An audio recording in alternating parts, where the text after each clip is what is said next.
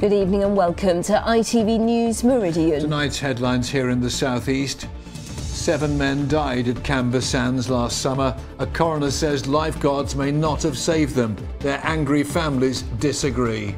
They were in water for 6 hours. They didn't make any effort to find those boys. The currents were strong. The families who could only watch as rescuers frantically tried to save lives tell their story. We tracked down the former Rother Council employee, now in Canada, who said he warned of a tragedy waiting to happen. And a final photograph. The father who died trying to save a stranger. His son returns to Camber 1 year on.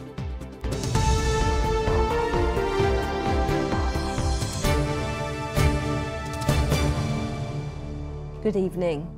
It was meant to be her day out in the sun, but 7 men lost their lives at Camber Sands in 2 days last summer. Today, as the inquest into their deaths ended, the coroner said lifeguards on the beach may not have saved them. Coroner Alan Craze recorded verdicts of misadventure, tragic accidents. He also said more money should be spent on reviewing beach safety.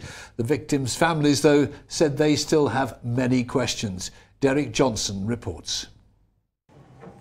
These families came looking for answers. Why did their loved ones die? Could they have been saved? But after a week-long inquest, frustration, disappointment and raw emotion. Boys, they weren't found until 8:30 in the evening. They were in the water for 6 hours. They were in water for 6 hours. They didn't make any effort to find those boys.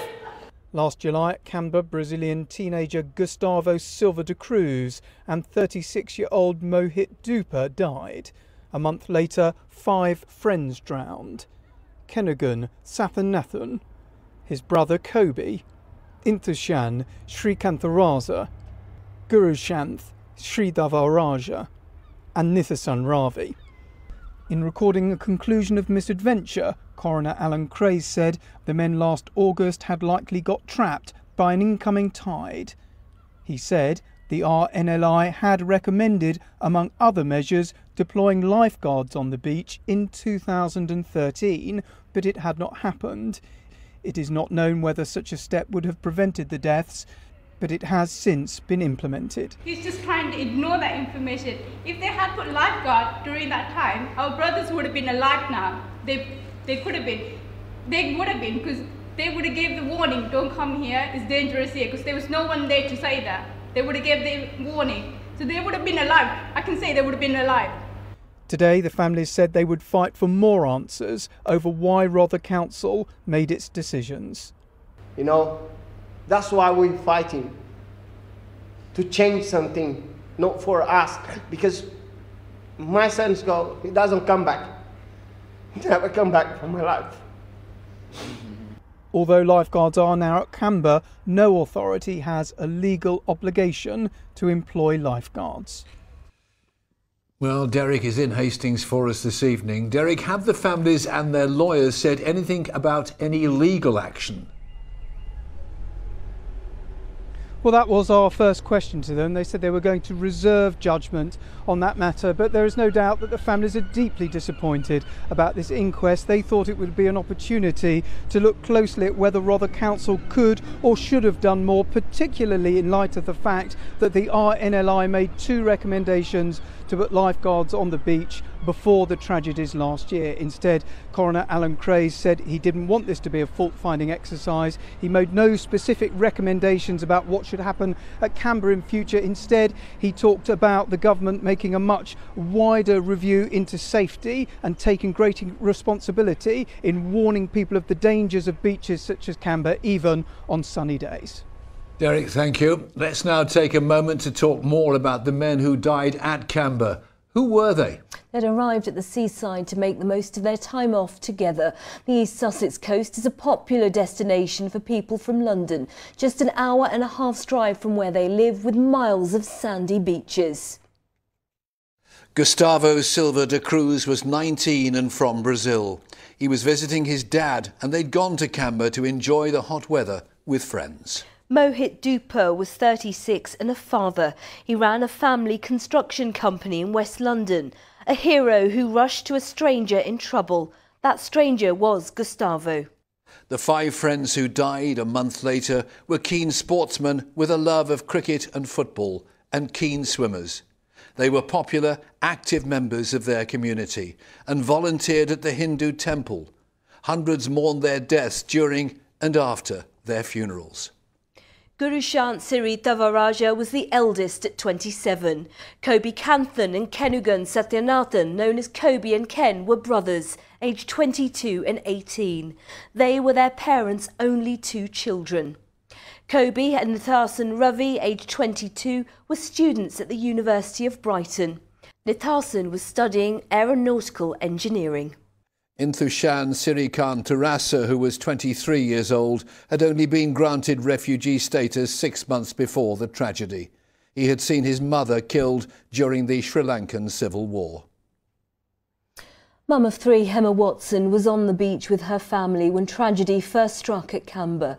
She and her children witnessed a frantic rescue attempt, but the situation was hopeless. 2 men died. Emma has spoken exclusively to us and is convinced lifeguards could have helped. It was a really hot summer's day. We were expecting to have a lovely day at the beach, and we set off really early because we wanted to get a good spot on the beach, which, like you do. We all went into the water. You could feel it was a real strong current that day.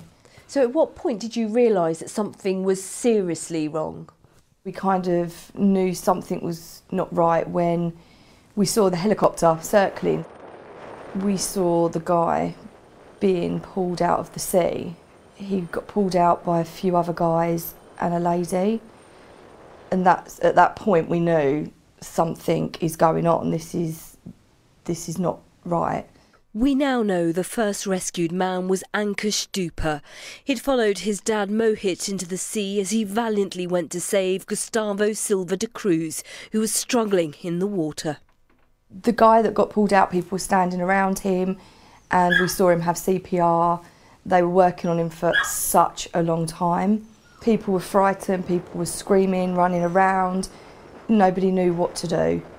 We wasn't being told anything, we wasn't being reassured by anybody. That it was just, yeah, it was awful. You were telling me that it's had a real impact on your 9-year-old daughter, what she saw on that day. She was absolutely traumatised. She still won't talk about it to this day. She will not talk about it. We haven't been back to a beach since because she will not go to a beach. And it affected all of us. We was all absolutely traumatised. Do you think better beach safety and lifeguards would have made a difference? Definitely, I think there should have been lifeguards down there because it was such a hot sunny day. The beach was absolutely packed. What was your reaction when you found out almost exactly a month later that 5 men had lost their lives on that same stretch of beach? It just makes you feel sick. It makes you feel sick to the stomach to think that these people have lost their lives. If something was in place that they would be alive today. Has it made you have second thoughts about going back to Camber? Would you go back? No. No, and I think that's a real shame because it's a beautiful beach, but I would never go again. No way. No.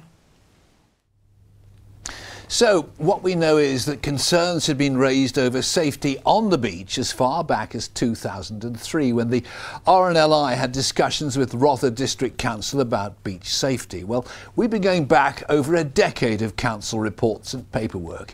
It is clear that safety was a concern more than a decade ago because the council's old risk assessment was out of date and a new one was commissioned.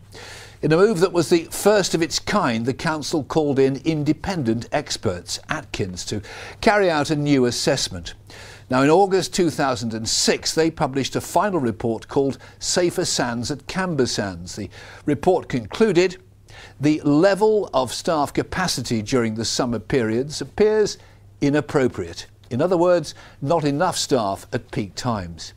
It said lifeguards would, and I quote, release the pressure on the coastal control officers who are managing the beach and dealing with a rising number of incidents. It said small rescue boats should be considered, and it noted the lack of a full-time first aid team. But councillors were concerned about the costs and who would pick up the bill. Well, in 2013, the RNLI again warned that lifeguards should be deployed along the 7-mile stretch of beach. In fact, the council had twice rejected the charity's offer of lifeguards at a reduced fee. For this year, though, Rother Council agreed £50,000 for lifeguards at Camber.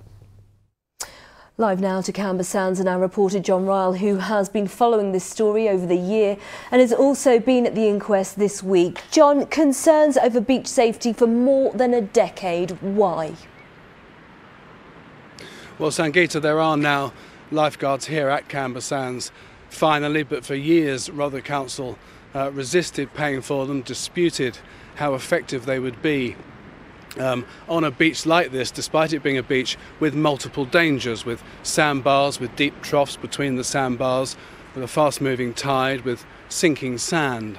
Now, one man who knows those dangers well is Patrick Mayer, who was a coastal control officer here for 12 years until he resigned in protest at cuts to the beach safety budget. We tracked him down to Toronto, where he now lives, and I travelled there to hear his story. He warned again and again that failing to provide lifeguards at Camber would cost lives, and eventually he resigned over the issue. 10 years on and 3,000 miles from England, time and distance have not dimmed his anger. I always knew that it was the most dangerous beach on the south coast of England. It has a 4-foot range in the tidal range, which with a beach that size, it moves fast and it goes out fast and it comes in fast. You can be walking on solid sand 1 minute, and then once that tide comes in and you got an inch of water on top of that sand, it will liquefy and literally turn into sinking sand, and there's nothing you can do.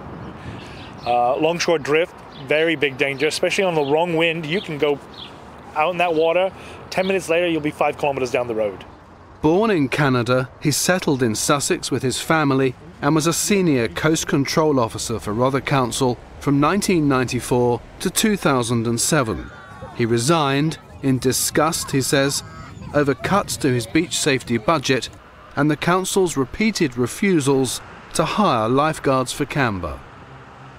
They felt because they didn't have it in place, they didn't need it in place. And they felt they had no responsibility for the people in the water. They had their RNLI inshore lifeboat in Rye Harbour, and they had the Coast Guard down at Lydd. They felt that it was already safe enough. But from my standoff and my point of view and my staff's point of view, it was ridiculous. Going over to being trained lifeguards, going over to see this beach with 20,000 people on it, and there's no one there watching them. Now living in Toronto with his family and his own business, he says news of the 7 deaths at Camber last summer left him angry but not surprised. Oh, I was distraught. In fact, I felt very guilty myself. I felt if I had pushed a little harder, maybe things would have been different. And these boys, they wouldn't have died. They would have been here today. And none of this would have been happening. And they could have just initiated this years ago when I asked them to. And resistance from every point of the council. He says that in his time, Camber's coast control staff were preoccupied with running car parks. Health and safety has always been the prime mission as a coast control officer. What you're there for is not to be a car park attendant. If you want to be a car park attendant, call yourself a car park attendant. If you want to be a coast control officer, be a coast control officer. Be for the people, not for yourself, for your council, making money. It's not about that. It's about protecting lives and ensuring people are safe. And that is the complete opposite they've done. People have died because of money. Patrick believes the lifeguards now finally in place would have prevented all 7 of last summer's deaths. That is their beach. They invite people to that beach. They make people pay to drive into that beach and pay on that car parks. But once you leave that car park, their responsibility is gone. Then everything was on you. If you do that, you are inviting people into danger. Well, I think it's fair to say that if Patrick Mayer had been an inquest witness, he would have been the fiercest critic of Rother Council that the coroner heard from. For me, there are two images that stand out from this week's inquest evidence. One is that yet another risk assessment was being carried out on this beach the very day that those 5 friends died. The other is that that morning an anxious coast control officer persuaded local police to put a message up on matrix boards around Camber saying, if you can't swim, don't go in. And that was the first time anything like that had happened. It was Rother Council's first public acknowledgement that even on a calm, sunny day, this can be a dangerous sea. Dangerous enough, it transpired, not to kill non-swimmers, but to kill 5 good swimmers. John, thank you. Well, the first 2 deaths at Camber in July last year should have rung alarm bells, highlighting the need for better beach safety. But shortly after the first 2 deaths, notes were made in a log by a Rother Council employee, appearing to suggest that the victims themselves were in part to blame. I quote, "We are again faced with incidents of non-swimming persons of a certain culture that enter the water in great numbers with deadly results. The combination of a beach as shallow as Camber attracting predominantly non-British visitors has been an increasing issue, and the risks that these people create upon their lack of ability in being tempted in to such a shallow bay are becoming unsustainable and unfair for us to deal with or carry the burden of responding to." Over to Dr. Tony Leonard, who's been a senior officer in Rother District Council since 1999. Dr. Leonard, the coroner said these men died by accident. Some might feel you've got away fairly lightly. Do you feel responsible in any way? Was enough money really spent protecting beachgoers? Well, first of all, on behalf of Rother District Council, we will send our condolences to the families of this tragic event, and we would not wish to see this happen again at Camber. In terms of the provision of the service at Camber, as was heard at the inquest, there was a considerable amount of investment going into Camber with beach patrol, signposting, leaflets. The Safer Sands at Camber report, I have a copy here, was in 2006. It is a damning report. Isn't it a sad fact the council was more concerned with saving money? And not at all. Investment by the council into the beach services at Camber has increased year on year, and there has been investment in additional staff and information going out there. The families of the men who died are asking, why did you not take the RNLI's offer up of lifeguards? Well, that risk assessment was considered extensively, and at that time, up to 2012, there had been no fatalities on the beach. £50,000 on lifeguards this summer, but on one busy summer weekend your council can earn more than £52,000 in your car parks, the cost of a summer of lifeguards.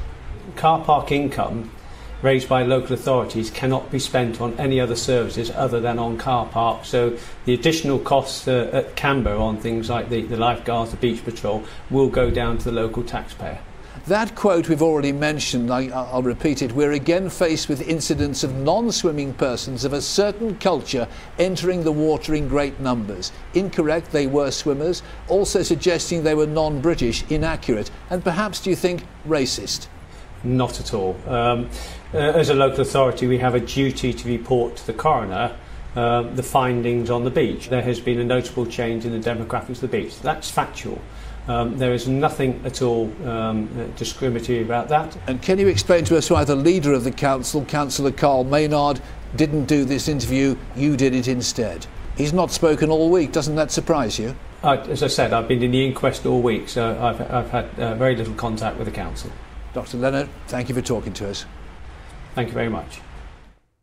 So how did the men die? An expert told today's inquest that the 5 friends had gone far out onto a sandbank. As the tide rapidly swept back, they may have panicked, the water colder and deeper than they'd expected. Their deaths made Camber the most dangerous beach in our region. With more, Malcolm Shaw. With its miles of golden sand and seemingly shallow waters, it's not hard to see why Camber can attract 30,000 visitors on sunnier days than this. But as the inquest this week was told, Camber is a beach with hidden dangers. Some of those hazards, it appears, are well established. This leaflet, published by Rother District Council, spells out the dangers which beachgoers here could face. It tells them to beware of fast incoming tides. It goes on, beware of sandbars and be careful not to get cut off by the rising water. And it says, beware of soft sand and mud exposed at low tide. Stephen Deacon told the inquest he was unnerved by conditions at Camber on the day the 5 men died. Strong currents pushing him around, pockets of surprisingly deep water. It's a description Rose Archer recognises. 2 years ago, Rose and her granddaughter were almost drowned on the neighbouring beach at Winchelsea, pulled down into the tide by sinking sand. It was terrifying. I was just literally stuck.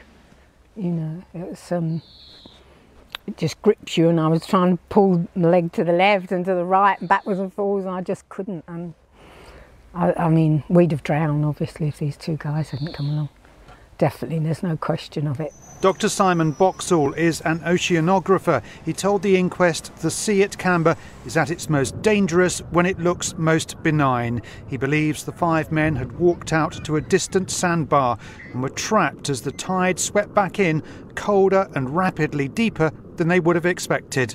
The seabed sort of undulates, and so to get from that sandbank ashore, they would have to go through troughs. The water was relatively cold. It was a 28-degree sunny day.